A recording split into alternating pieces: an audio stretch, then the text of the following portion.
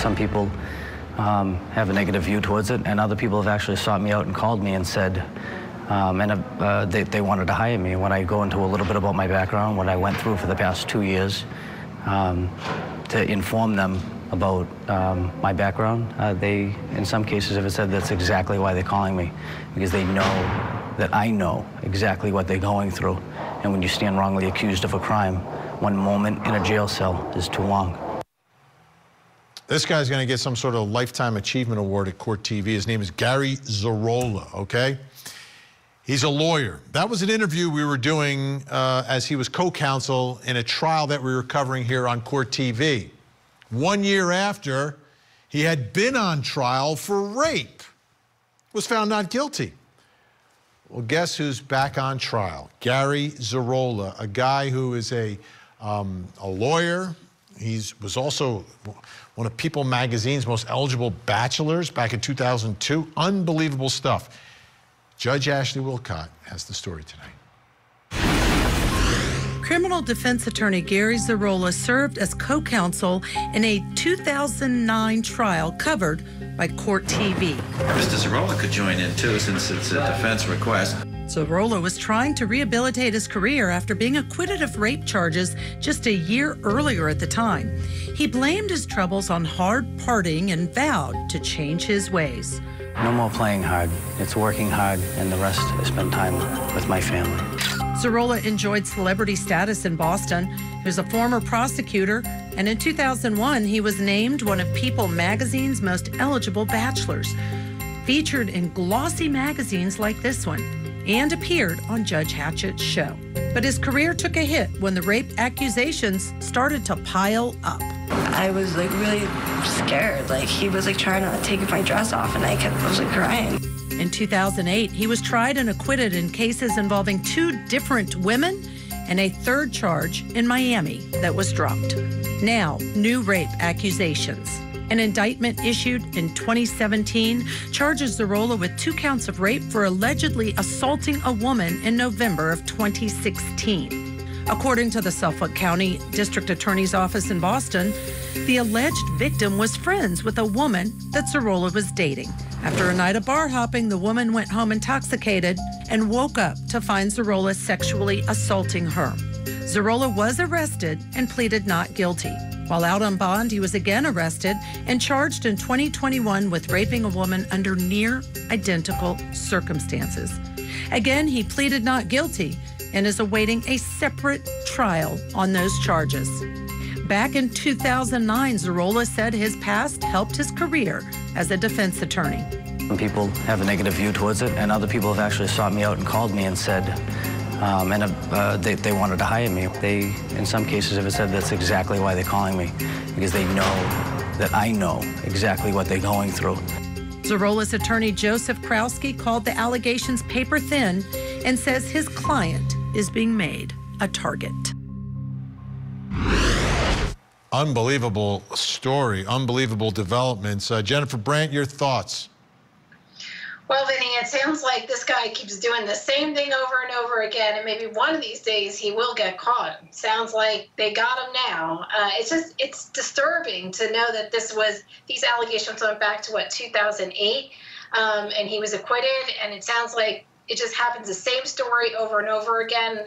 I don't know, unless a lot of people don't like him and are really after him, it sounds like he should be convicted in at least one of these trials. It's terrible, terrible.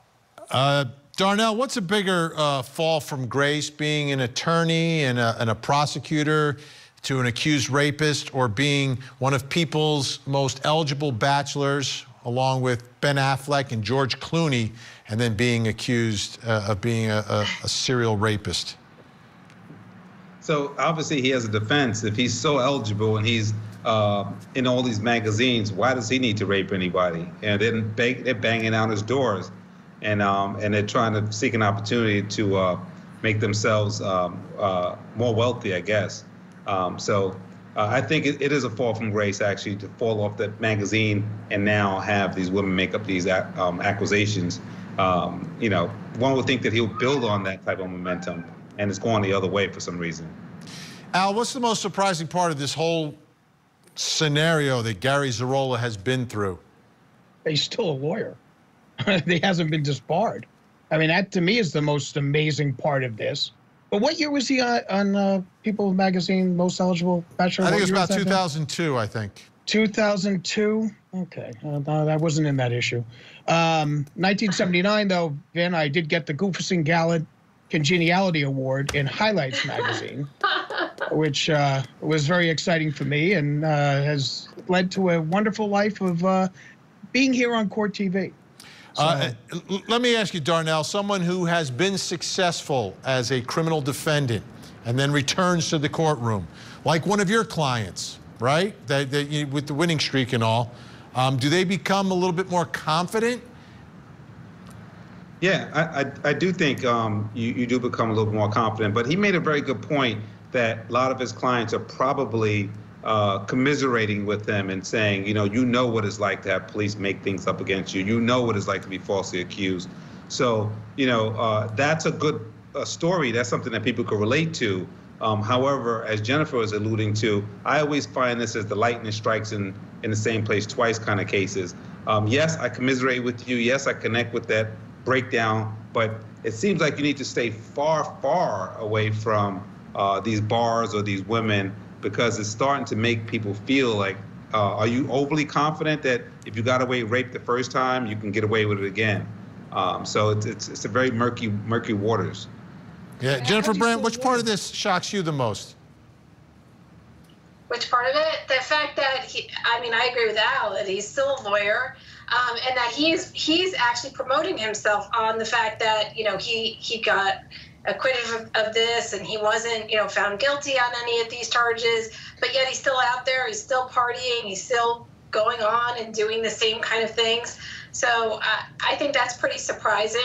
I think if he was a little bit more humble and said, hey, I'm gonna like Darnell said, stay away from everything, then maybe we could feel differently about him. Al, I'll give you the final word on Gary Zerola. I think it's an absolute travesty that this guy is still practicing law. He should have been thrown out of the bar after even though he was acquitted, it's still a lesser standard to be disbarred. And I think he should have been looked at and thrown out at that point. It's a disgrace to our profession to see somebody like this. All right, take a look, folks. It all begins tomorrow. Massachusetts versus Gary Zerola on our docket. Opening statements tomorrow. Obviously, we will continue to give you all the big moments right here on Closing Arguments.